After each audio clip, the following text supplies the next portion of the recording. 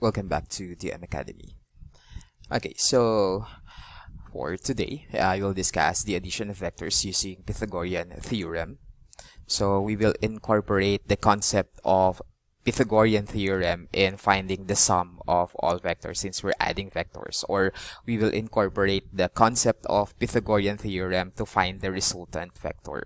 We all know that the Pythagorean theorem is the common solution to solve a right triangle. So how do we incorporate that Pythagorean theorem to find the resultant vectors? Okay, so we can only apply the Pythagorean theorem in finding the resultant vectors if and only if the given vectors are perpendicular with each other. So meaning the given vectors or the angle between the given two vectors is equal to 90 degrees.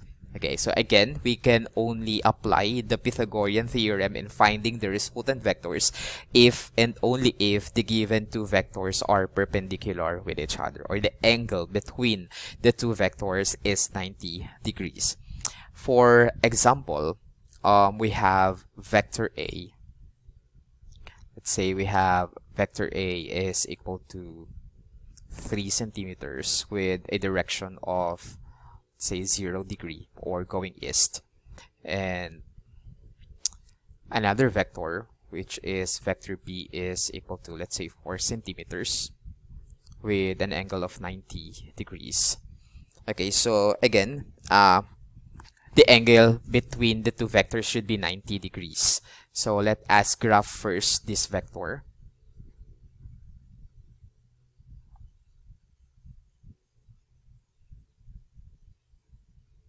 Using the polygon method, let's try to graph it.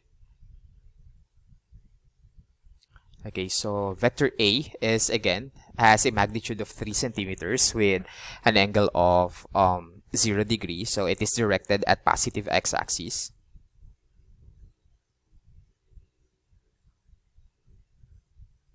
Okay, so this is the vector A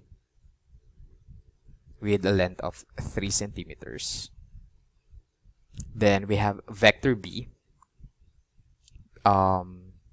with an angle of 90 degrees. So I will use, by the way, the polygon method to graph the given vectors so that the connection will be head to tail. So I will connect the vector B here at the head of vector A.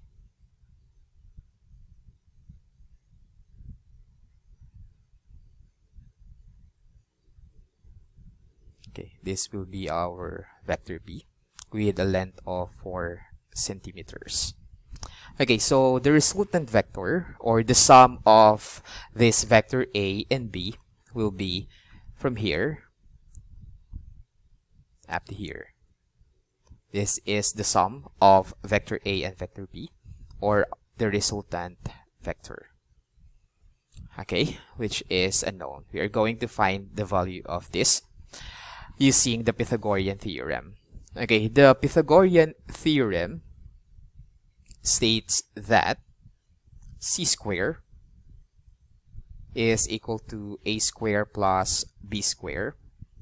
So wherein c is the hypotenuse of the right triangle, and a and b are the legs of the right triangle. So if we're going to incorporate this formula, Pythagorean theorem, to this triangle, that is the resultant, or vector r, will be the hypotenuse of the right triangle, and vector A and vector B will be the legs of the right triangle. So that is the magnitude of a square, or the vector a square, plus the vector b square. So if we want to compute the magnitude of the resultant vector, you will take the square root both sides. That is r is equal to the square root of vector a square plus the vector b square. Okay, so the magnitude of r is equal to, we have 3 centimeter quantity square plus the quantity of 4 centimeters square and take the square root of this. Okay, so r is equal to, this is equal to the square root of 3 centimeter quantity square is 9 centimeter square plus 4 centimeter square is 16, and this is square root of 25 square centimeter. So r is equal to 5 centimeter. Okay, take note that this one is just the magnitude of the vector r, or the sum of a and b. We all know that vector is vector defines magnitude and direction, so we need to find also the direction of the resultant vector, wherein on the figure this will be the theta.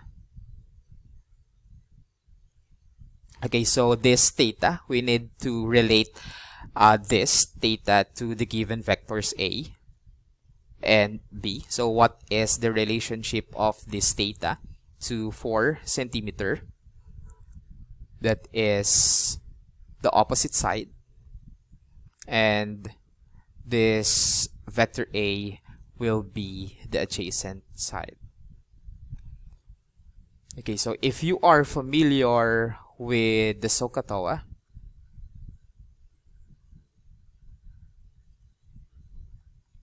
okay, wherein S stands for sine and O stands for opposite, H stands for hypotenuse, A stands for adjacent side, C stands for cosine, and T stands for tangent. So if you're going to define the sine function, that is opposite divided by the hypotenuse. Then if you want to define the cosine function, that is cosine is equal to the adjacent divided by hypotenuse, and the tangent is equal to the opposite over adjacent.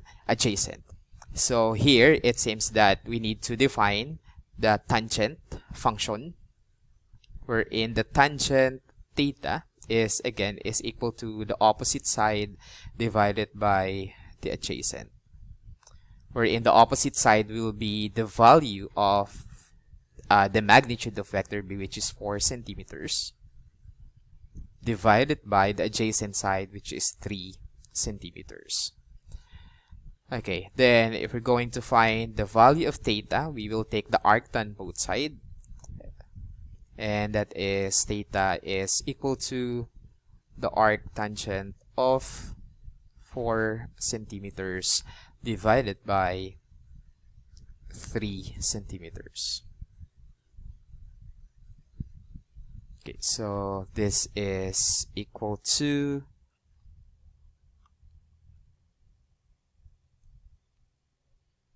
53.1 degree. Okay, so therefore our resultant vector is equal to 5 centimeters in magnitude and with a direction of 53.1 degree.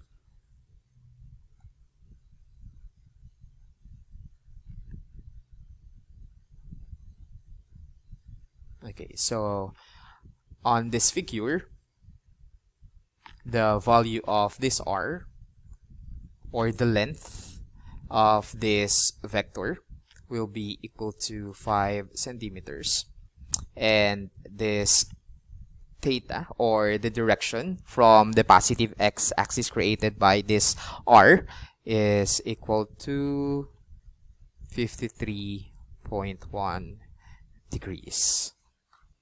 Okay, so again, you can only use the Pythagorean theorem to find the resultant vector if and only if the given vectors form a 90-degree angle, or if the given vectors are perpendicular with each other.